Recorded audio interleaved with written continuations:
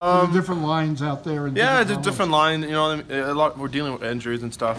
You know, guys are just getting everything fixed up before the playoff. But no, I think it was a good game for the overall for the team. We got a little drop off there in the third, but we'll work on that for next game. Okay, playoffs are coming up next week. It's a whole different world. What's the biggest adjustment a guy has to make from regular season to playoffs to be effective?